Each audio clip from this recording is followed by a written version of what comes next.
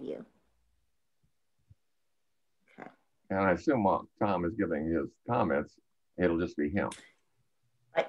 Yes. Yeah. I'm going to hand it over to him after I'm done. And then if Tom, if you want to go ahead and share your screen now, we can just have it there up there while I'm, it's up to you, or you could wait till I said, I'll pass it on to you and you can. So what is the flow? Do you want to make introductory remarks and then I'm going to introduce, or does Dave? I assume that he might want to talk before me. Is that right? No, I'm going to introduce, and then I'm going to hand it over to you. So you're going to do your presentation and set the stage. And then after you're done with yours, Dave will come in and you go into the discussion. Okay? Sounds perfect. All right. So you want me, well, I'll let you be on camera first before I share slides and then I'll do it. Yes, that's fine. And people are just trickling in right now. So we'll give just a few more seconds for people to come in.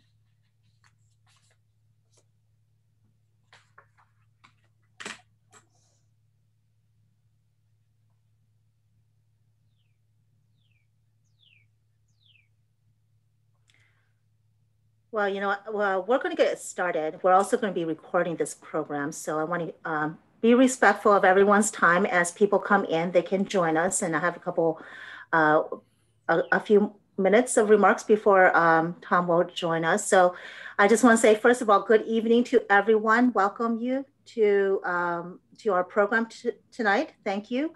It's our March speaker program. Tonight we have the honor of hosting Mr. Thomas Bollyky on Plagues and the Paradox of Progress, his latest book. My name is Xiaoyan Zhao. I am the Executive Director of the World Affairs Council of Kentucky and Southern Indiana. We are a hub for international exchange, dialogue, and learning located in Louisville, Kentucky. The World Affairs Council facilitates a variety of international, professional, and youth exchanges, speaker programs, and educational opportunities for the Kentuckiana region year-round.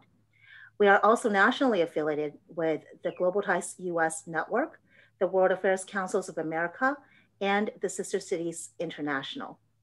Today, I want to thank all of our members who support us through membership, and that membership supports our mission of connecting our little slice of America here in Kentucky with the world, and provide the community with access to expert analysis and quality discussions on topics that impact us here and abroad.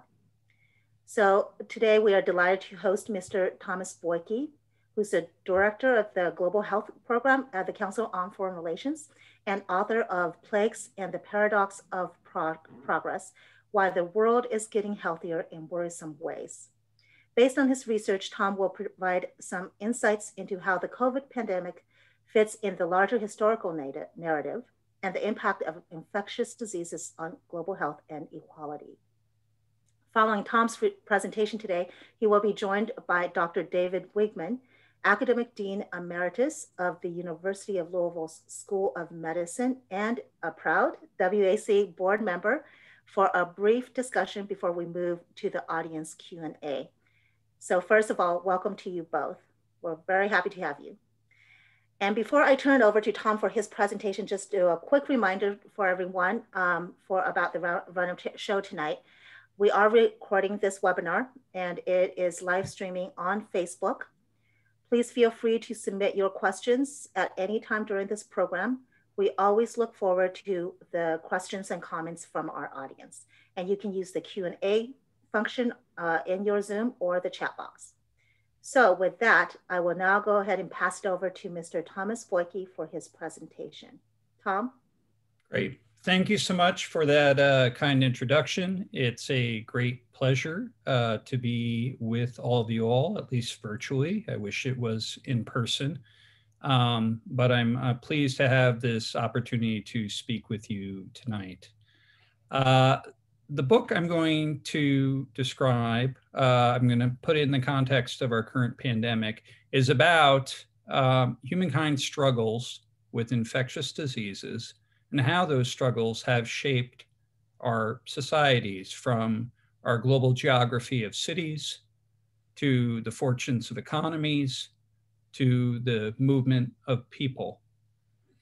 And the question I want to start with is, how will our present pandemic or our current struggle with the novel coronavirus affect us? What will be the ways that it will shape the future of our society? So with that, let me bring up my presentation. So when this pandemic ends, what will be its lessons? And I want to first acknowledge that the great loss that we've experienced through this pandemic since its emergence in early, or at least notice of its emergence in early 2000, has caused nearly 3 million deaths worldwide, including more than 500,000 in the US, 300,000 in Brazil, 200,000 in Mexico, and so on.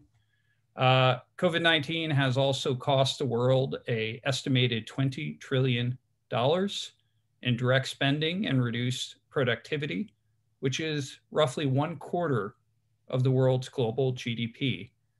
And this pandemic is far from over. The impact has been disproportionately in the Americas and Europe, which have been responsible for 80% of the reported deaths from the coronavirus. And this table shows you the dark red, where the coronavirus, or COVID-19 rather, has been the leading cause of death. And showing you that in general, in high income countries, the impact has been worse than being the second leading cause of death in 2020. So how do pandemics end? Well, typically they end in two ways. One is the medical ending, when the incidence or deaths from the pandemic begin to plummet.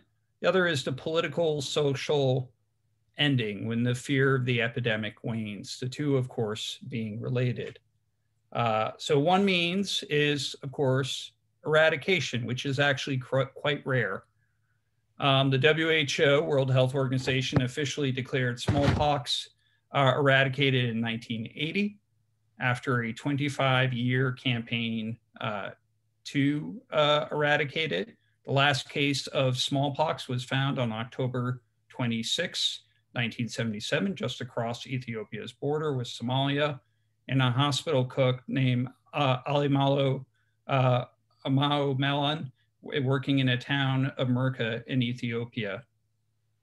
In some other instances, pandemics have faded for reasons that we still don't really entirely understand. So for close to 2,000 years, the world suffered multiple waves of bubonic plague that killed millions, from the plague of Justinian in the 6th century to the medieval plague, the Black Death in the 14th century. In the years between 1347 and 1351, the plague killed 1/3 of the European population, including half of the population of Siena, Italy, which is depicted in this painting. That bubonic plague has not left us. You still have resurgences that occur the late 19th and early 20th centuries. So other than eradication or fading for reasons that we can't entirely explain, another major driver of the decline of infectious disease historically has been societal and public health reforms. And here I'd like to point out that the majority of our progress against infectious diseases in the United States and many other countries that are now wealthy occurred before the widespread public availability of antibiotics and the development of most vaccines. In fact, more than 60% of the gains in life expectancy the United States has experienced since 1870 occurred before we had effective treatments for most infectious diseases. In more recent years, with the development of effective medical interventions, more pediatric vaccinations, treatment for HIV, ways of controlling the means of spread for diseases like malaria. We've seen more dramatic progress in nearly all infectious diseases. So malaria deaths worldwide have decreased by 27% since their peak in 2003. Deaths from HIV/AIDS have fallen by nearly half since 2005. And tuberculosis, diarrheal diseases, measles, have all declined similarly dramatically since that time. And you can see that now, for the first time in recorded human history, infectious diseases are no longer the majority, no longer cause the majority of death and disability in any region of the world. And that includes sub-Saharan Africa. And that will remain true from what we know from reported numbers, at least after this coronavirus. So when will this pandemic end? And here I want to point out that most that are following this closely do not expect this coronavirus simply to go away. We will not eradicate it with our current tools, and it's likely to be with us for some time. The reason for that is that, particularly in the US, for example, many of the individuals who will be eligible to be vaccinated will not be vaccinated. We can't vaccinate children. So the virus is likely to continue for some time. Our current vaccines may not provide full immunity against the variants of the disease, but that doesn't mean that the social consequences, the political consequences, the fear of this virus and its unnecessarily extensive death toll don't have to end. And to think about that, it depends ultimately on whether we learn the lessons that this pandemic has been teaching us. And this gets to the theme that I set out for the book, the way human society, or the way our struggles with infectious diseases have shaped human history. Now, I concede my wife and friends found writing a book about how infectious diseases affect societies and economies to be a rather gloomy preoccupation. But it isn't all about destruction and devastation. Infectious diseases have also been the driver of dramatic societal and governmental reform. They put a mirror to the societies that they inflict. They expose shortcomings in what societies invest in and how they respond to the needs of the most vulnerable. In doing so, the need to overcome those epidemics of infectious diseases have provided the basis for addressing those shortcomings and improving the care that's afforded to the most vulnerable. Here's one example of the way that infectious diseases have shaped societies. So plagues helped create the modern state. This is a depiction of the plague of Florence in 1348. Florence and Genoa were centers of trade routes that had been scourged repeatedly by plague. Compelled to defend themselves, these city-states adopted a series of measures that largely invented public health. Many of the tactics that we now have heard so much about in this pandemic, from quarantine to isolation to social distancing to plague units or infectious disease isolation units to your personal protective equipment like masks and protective gowns, all were invented in this era. You also needed to enforce quarantine. You needed navies and taxis and taxes rather, and magistries of public health to administer quarantine and isolation and these other methods. These contributed to the creation of the modern state by forcing governments for the first time to assume responsibility of their own citizens, not out of the goodness of their heart, but to protect their economies and protect elites under the recognition that protecting all of society was the only way to protect themselves and their workforces. Again, as mentioned, societal reforms really drove most of our gains in life expectancy in the United States.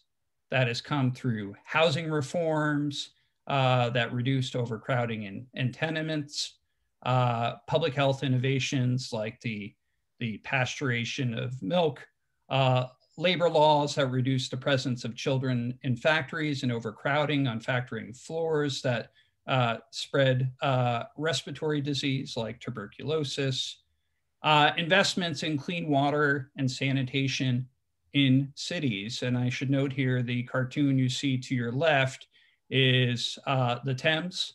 That individual there is the owner of one of the water companies, and it showed that the intake of the water system, waterways were coming from the same place where the sewer was being emptied. Many cities effectively had circular water systems, people drinking their own waste. Having clean water filtration and effective sanitation is attributed in the United States with 40% of the decline in child mortality that occurred at the beginning of the 20th century.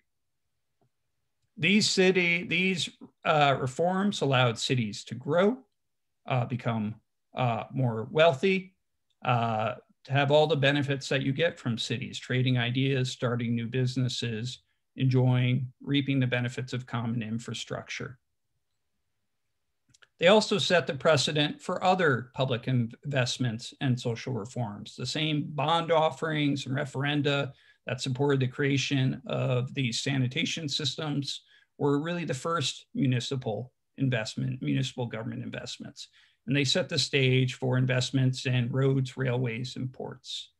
Compulsory immunization for smallpox was one of the first social regulations, and it set the stage for compulsory schooling later.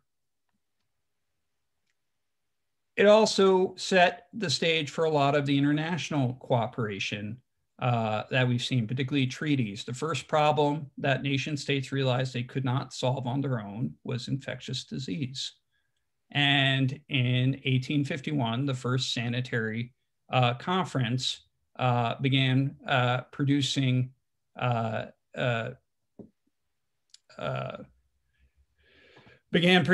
agreements that eventually led to a set of treaties that continue to this day to oversee the global governance of dangerous disease events. Through HIV, reinvented the field of global health and foreign policy, leading to a resurgence of funding and a series of investments that expand to other disease groups or diseases like tuberculosis or malaria. Will we learn these lessons today? Will we take the lessons of what we've learned from addressing HIV to reinvigorate international cooperation around the distribution of COVID-19 vaccinations? Will we turn the lessons that we've found about the vulnerability of populations in a pandemic to address medical needs generally that left the elderly and Black and Latino and other populations particularly vulnerable in this crisis? Will we finally invest in the public health emergency and oversight that we need to address the next novel disease for which there will not be initially an effective vaccine or any treatments? And this is ultimately what the lesson is, that as has been well demonstrated by this pandemic, the fight between humankind and microbe is not over, despite our progress. We need to continue to invest in the areas where we've managed to reduce child death and suffering, but we must recognize that the way we approach infectious disease, either domestically or internationally, needs to be embedded in a strategy that invests in the forms of public health oversight and societal development that can keep us safe even in the absence of effective medical treatments. Because as has been demonstrated in this pandemic, that is a fragile reed on which to build the safety of our societies. And I will stop there. Tom, thank you very, very much. I appreciated your comments today, and certainly appreciated getting to read your book, which I will hold up, but note that I would recommend this to everyone. You'll have to buy your own sticky notes. Let me make a couple comments about the book first, because I think this book, published in 2018, really leads into Tom's comments then about COVID. And this has been an area of interest to me for 50 years. And what Tom did in this book was take a lot of known information and some new, and reconstruct it and put it together in ways that I had never thought about. And to me, it made the whole area a whole lot clearer. And so I think that in itself is a wonderful reason to read the book. It really puts pandemics in a global context and also in historical context. And I wanted to, before we get into the questions, just read several very short quotes, keeping in mind that this book was published before COVID, and quotes, new and previously unknown infectious diseases are likely to remain an ever-present threat to human life. And clearly that's happened. Another quote that Tom made in 2018, the risk of another great pandemic of infectious diseases is not behind us. Clearly that's been the case. Let me just read one or two more. Tom noted that in 2013 at the World Health Organization, less than 0.5% of international health aid was devoted to building global responses to infectious disease outbreaks. And maybe finally then, to just note that Tom indicated that looking forward in 2019, the US funding for pandemic preparedness would sink to its lowest level in a decade. All of those, I think, made this book from 2018 really informative of where things were going. And I recommend it to help you to fully follow the comments that Tom made today. I have just a few questions, but I'll ask the first one based on the conclusions of your book and your comments today. What steps do you recommend the U.S. take, either alone or through world organizations? And let me combine that with, would you suggest redirection of some of the Gates money, for example, to non-communicable diseases or to building better public health systems? Great. So terrific question. Thank you for the kind remarks about the book, first of all. So looking forward, what a major theme, as Dave suggested from the book and hopefully came across as in my remarks, is that the most durable forms of progress we've seen against infectious diseases have been the ones that we've undertaken through public health and our societies, less dependent on just medical treatments. I worry a little bit about the lessons we will take from the current pandemic, where there have been many nations, arguably including our own, that have waited for a vaccine to save us from this. And then there are many nations that did not wait. And what science has achieved in this pandemic is remarkable. I mean, we had a vaccine in 10 months, which previous record had been 4 years. But we still have suffered at least, and again, reported deaths are probably a significant undercount, 3 million deaths globally and $20 trillion in economic losses, despite the remarkable achievement of science in this crisis. The way I think we need to shift our investments in global health is historically what we have done is invested in the particular diseases we've wanted to address, like HIV, malaria, or TB, with the interventions we wanted to provide, like antiretroviral drugs or insecticide-treated bed nets. What we need to invest more in the future is health systems.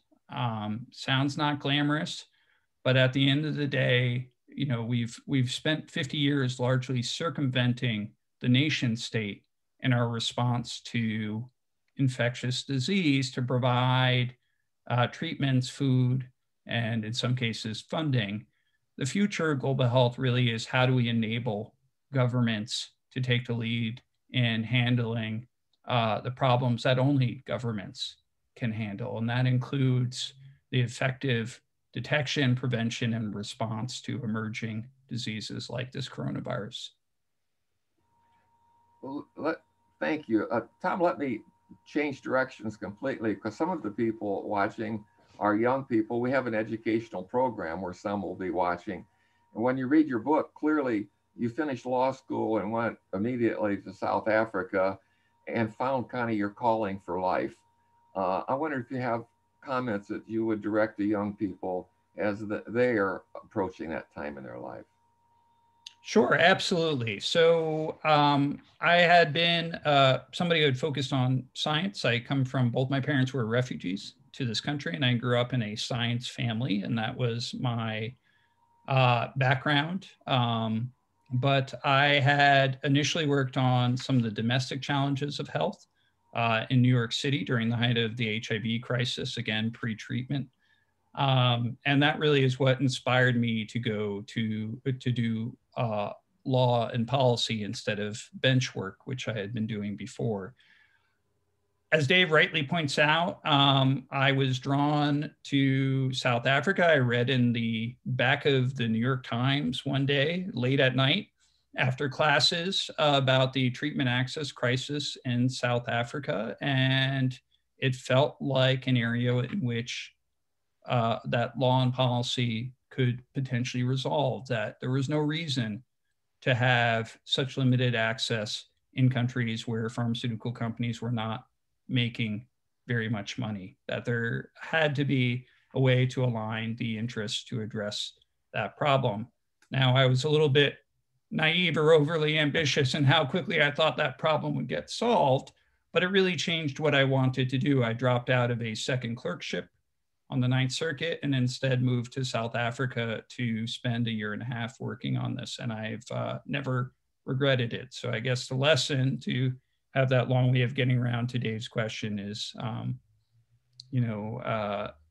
is to look for your opportunities to address the important problems of this world and take a risk.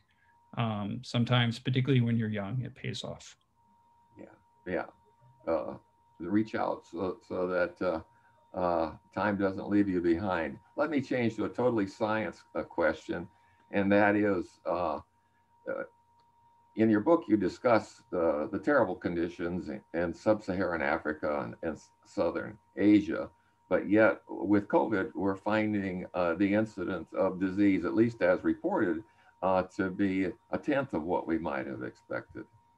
Any thoughts on why that is? It's a great question. And I will say it is somewhat still of a mystery, although we're working on it. I'll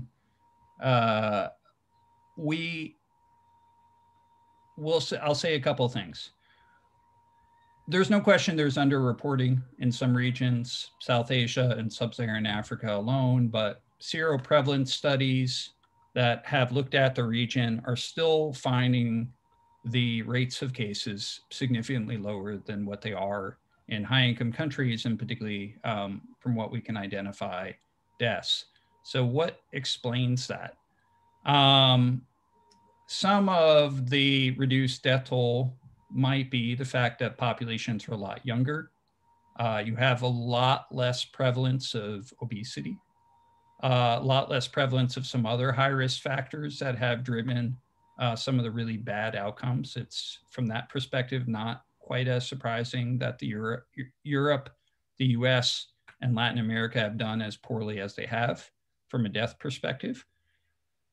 But some of it also may be the ways we engage with our governments, that early on in a pandemic, the only way to keep people safe is for them to trust the information that is emerging about how they can protect themselves. And the one result that seems to have a very strong correlation with what we've seen in terms of the patterns of death internationally is government trust. Countries that have higher government trust, by and large, or to put it in the reverse, countries that have low government trust have done poorly in this pandemic. And it may be that they're not following, you've had the breakdown in following the types of strategies that can keep individuals safe. So there's no one answer. The combination of biological factors, demographics, and perhaps, you know, issues that we still need to address in some societies, low trust societies, are at work. Thank you. Let me turn to a question from our audience. And this person asked, might this pandemic bring to light our untapped talent in creating better, more equitable public health structures? You somewhat addressed that, but. Lord, I hope so. Very much untapped, unfortunately, but it may. I mean, I think particularly there has been, I mean, as I mentioned in my initial remarks, there's lots of ways that pandemics have moved the world to a fairer, more prosperous direction in the past, and one would hope that would occur here. I do think there's, for instance, in the United States, a lot greater appreciation about the healthcare inequities that exist across racial and ethnic groups than there were previously. You know, some people had observed that with maternal mortality, particularly amongst Black Americans, but I think people now have somewhat of a greater appreciation about exactly how systemic that is. That might be one outcome. The big issue for us is, can we, at a time now where this is fresh in people's mind, can we address these challenges both domestically and internationally? Because the window is short. And again, with the heavy focus currently on vaccines, I worry a little bit that we may lose our opportunity to remember the lessons that the pandemic had been teaching us before this. Let me turn back, taking that question. And as I said, your book really was not just narrowly focused. It put things in a broader perspective. And so just to put a few of the things together that you brought up several times each, climate change you brought up, and certainly the problem with decrease in amount of land that people could actually use, the immigration that will likely result from that, and the increasing in nationalism, which counters immigration. You talked about exploding populations in underdeveloped countries. Several times you point out you expect the next 20 years to be more violent. And obviously there's a continued spread of nuclear weapons across the world. So my question, big question is there a reason not to have a doomsday feeling when you put all those together? Or do you see this as more a warning that can be acted on? I very much see it as a warning that can be acted on. This is not a population bomb book. Some of you that may not remember that, a book inspired, Paul Ehrlich wrote it in the 70s, inspired by his visit to urban India and feeling that overwhelmed. So it was this book predicting great disasters worldwide from overpopulation.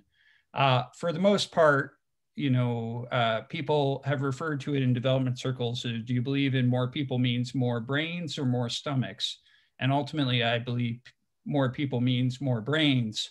And we've been able to stay ahead of many of these challenges. That said, one thing I want to caution on is that there are a lot of stiff headwinds for countries that are going through their transition from infectious diseases and growing as societies that there weren't then. The book is filled with stories, and it points out that, you know, we've seen this before in many societies where health improved and child mortality declined, and you saw large increases in young adult populations, which if there weren't jobs for them, they ultimately moved. So the book tells the story of the potato famine in Ireland, and a lot of people don't realize that the large emigration from Ireland started 3 years before the famine and was largely spurred by the fact that you had better nutrition in Ireland. It was much safer than, or had, I'm sorry, less, better health circumstances in England and Wales, but very little employment. And people faced with a life of tenant farming did what you or I might do with faced with a life of tenant farming. They moved to where there were more opportunities. We're expecting and already seeing each dramatic increases in the young adult population in sub-Saharan Africa and parts of South Asia. And you're seeing patterns of migration largely follow that. And if we want a different outcome there, we largely need to invest in the economic opportunities that can get people to stay. And as Dave rightly points out, we've been a little bit inconsistent in this, where many Western countries are would like to reduce uncontrolled immigration at the same time that they also want to reduce manufacturing from low and middle income countries. And those two goals work at cross purposes. Xiaoyan, do we have any additional questions from our audience that I'm not seeing? Not right now, Dave. So if you have, keep on going with your conversation. Okay, we will. I think you're all answering all the questions that we ever want to know about plagues. Well, that's great. That's a successful conversation. We could be having dinner while we enjoy it after COVID. I might ask a more political, but not politically divisive question. We have the large numbers of people in this country, but worldwide, who are very resistant to receiving the vaccination for COVID. Any thoughts in ways that we could, based on the kinds of information in your book and in your talk, that we might be able to reach a greater percentage of the population? Because obviously the concept of herd immunity is incredibly important, especially since we don't know how long the vaccinations will last as far as their effectiveness. That's right. So there are three constraints on vaccination, and we've really only focused on one of them generally. The first is supply. Can we make enough of the vaccine to meet the global needs or domestic needs? The second is administration. If we had the vaccines, can we actually distribute it and get it into the arms of the people who would benefit most from that vaccination? The last is demand. Can we have people build the demand for the vaccine so that the people who would benefit most from it want to take it? Particularly in the United States, but even more so globally, we've really focused on making the vaccine and very little until recently on the administration and demand constraints there. That's going to be a big challenge. We're going to quickly move in this country from being supply constrained to being demand constrained, where we are trying to make sure that, again, the populations who could benefit most will take this. And the early polling data is not breaking down the way you might suspect from reading the press. We had many health workers who delayed vaccination. You've actually seen increasing interest in being vaccinated among Black and Latino populations. Many people were concerned about. Still much more progress to be made, but they're declining. But we do see a political divide in people's willingness to be vaccinated or interest in being vaccinated, and that isn't declining. So we have some real work to do domestically on that. Generally, what people advise are members of those communities being the messengers. in terms of trying to engage. But this was an area we were slow to invest in early on in the vaccine rollout, and we're still just in the early days of getting better at it. Internationally, we see a lot of it as well. One last thing I want to cite, both domestically and internationally, is the role of misinformation and disinformation on social media. And this is in one way in which democracies are at a disadvantage in this pandemic, where we really have struggled with ways of controlling this misinformation and disinformation that we're seeing. We're starting to make steps towards deplatforming people on those outlets, and that's something that comes very unnaturally to Americans. But there is the evidence shows it to be among the most effective things we can do, and particularly in a pandemic, certainly worthwhile seeing done where there's evidence that it's necessary. Thank you. Our audience has sent in a couple more questions, so let me read the first of those. The viewer writes, I read a recent account of why the West failed with COVID mitigation. One thing it mentioned was how leaders in the West waited to see higher case numbers to apply things like lockdowns. How do you think we could get leaders in the future to act quicker and more decisively in order to actually mitigate a virus? Great. So I think we need a couple of things here. Historically, Dave is right. We've had a dramatic underfunding of pandemic preparedness, both domestically and internationally. When he cited that quote from the book, it sadly has remained true. It remained true after the Ebola outbreak. It remained true after SARS and H1N1. This is just not an area where we've had sufficient investment. To the extent we've had it, it's mostly been on capacity, but not readiness. And what I would argue has emerged from this crisis is that we first need information sooner. That's not just a China-specific comment. We've actually seen it in other epidemics as well, including in West Africa and the Democratic Republic of Congo. We can no longer rely on a system globally that is dependent on the self-reporting of affected nation states. They all report late. And particularly after we've seen widespread use of travel restrictions and the economic consequences in this pandemic, governments are going to have greater motivation to report late in the future.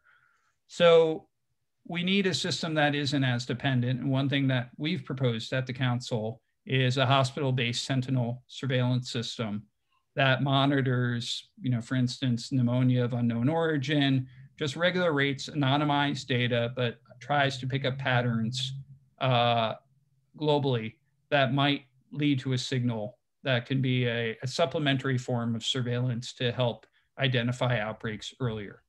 At a minimum, this outbreak had emerged in the earliest case that's been confirmed is in the beginning of December.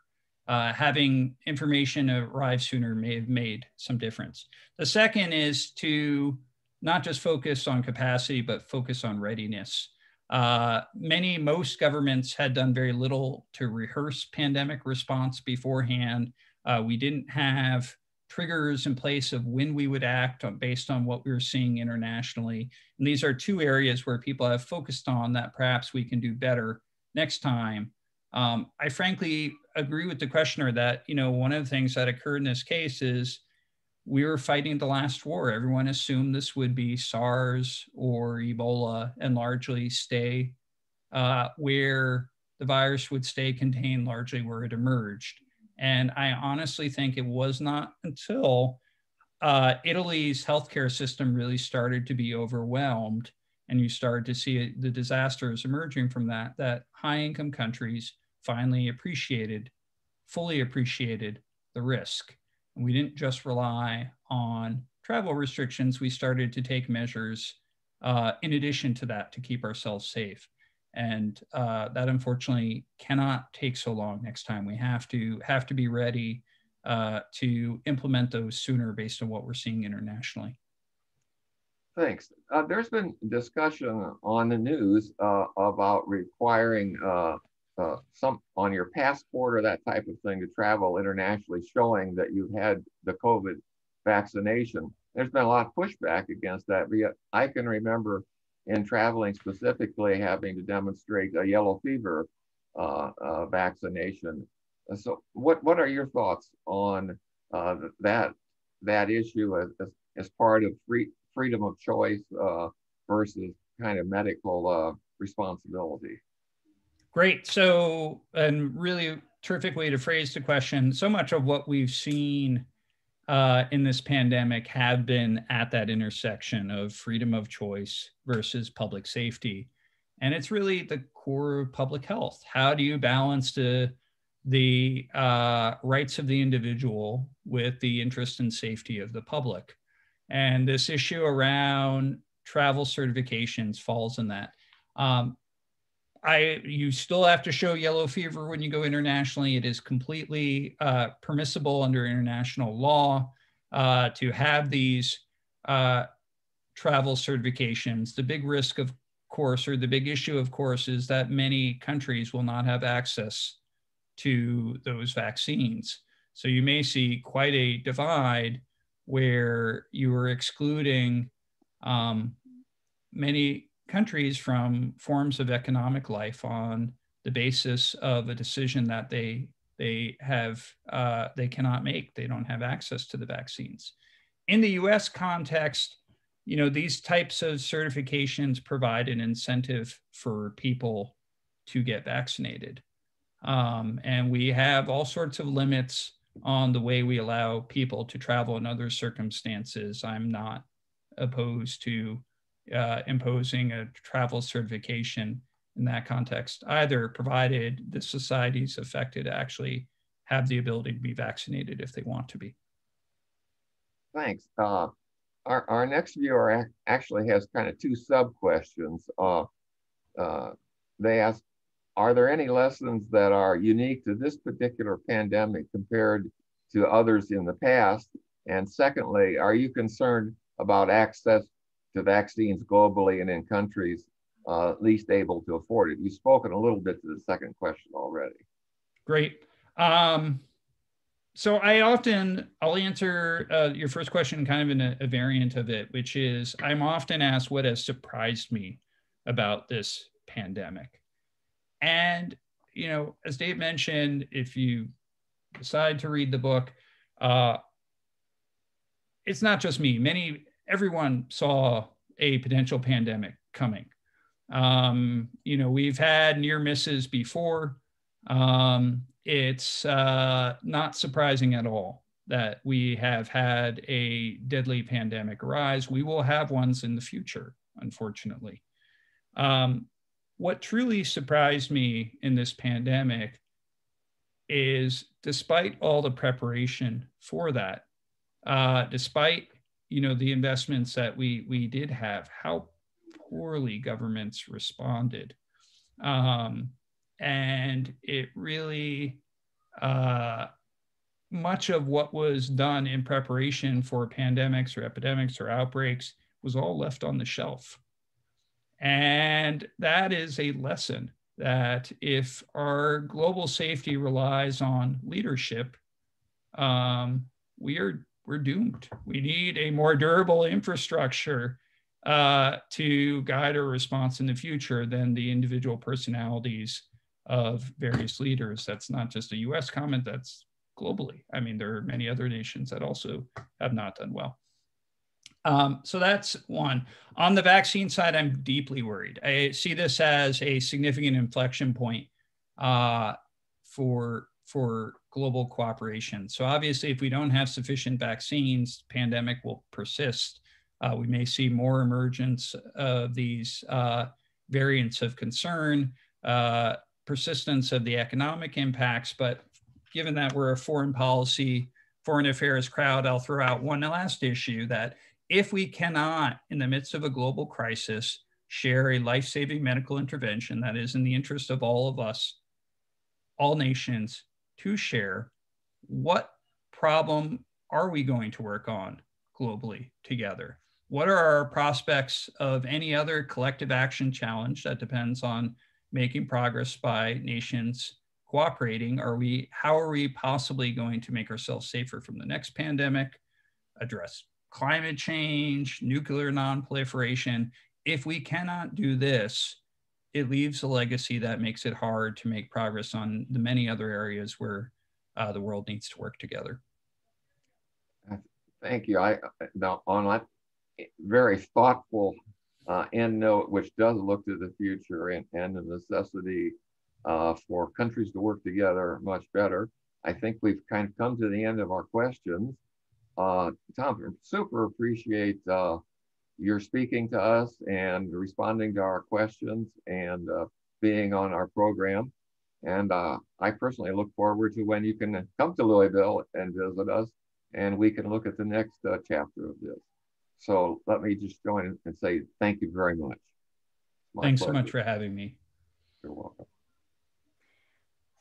Thank you, Dave, and thank you, Tom. Actually, before we close, we do have one question that came in before Dave ended it. It's from one of our members who asked, how can we better counter the anti-science movement in the US? So Tom, if you can address that, and then for our audience, that'd be great. Great. So one area where we do have historically, in many countries, including the US, less trust is of science. The issue there, in general, what we've learned about past pandemics around risk communication is to put experts forward. If you read the documents that we put out around the H1N1 epidemic, they recommended putting the CDC forward and relying on testimony from those experts at the outset, consistency, acknowledging when we don't know information, when the evidence is still emerging. It's lessons that unfortunately many nations struggled with in this context, where we did not rely on experts. We weren't open about what we knew and what we didn't know, and we frequently changed positions. And unfortunately, that will take some time to rebuild by employing the lessons that we've already learned from past risk communication. Great, thank you. Make one last mention, and that is to any of our viewers, I would suggest that Googling Tom's name. I did that and read a number of interesting articles that he's written in Foreign Affairs that I think anyone who found these topics compelling would equally be enriched by that. Thank you, Dave. That's right. And as I mentioned before, Thomas also directs the Global Health Program at Council on Foreign Relations. So his research is certainly far and wide. And for our audience, you know, there's so many topics and themes that can be explored around this issue. And I feel that we've, you know, kind of cut to some of those big ones. But if you did not get a chance to get the book, I hope you will consider getting a copy for yourself. And there's probably a number of issues and topics in there that you might be able to delve into a little bit more than what we have time for today.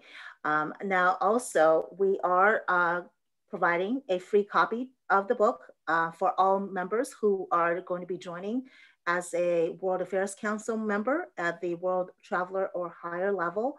That support is very important to us, but we think that the complimentary copy will be a great way to get you started with the World Affairs Council. So if you're interested, do go online on our worldkentucky.org website and check out our membership page. So I just want to say again, thank you, Tom. Thank you, Dave, for spending the evening with us and taking the time to really share your expertise with us. And I thank everybody else who's joined us for this program tonight. I just want to say, please stay safe and healthy. And we look forward to seeing all of you again very soon and next time. So have a wonderful and good evening. Bye-bye. Thanks so much. Bye-bye. Take care. Thanks, Tom. Bye-bye. Bye-bye.